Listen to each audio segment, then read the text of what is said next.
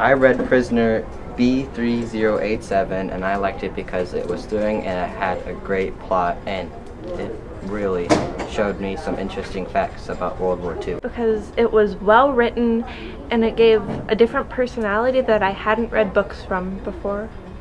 It was a different perspective. And sometimes it was hard to read, but I think it was important to read this to know what the people were going through in the Holocaust and to make sure that nobody ever forgets to thank them for being so strong in the face of such horribleness.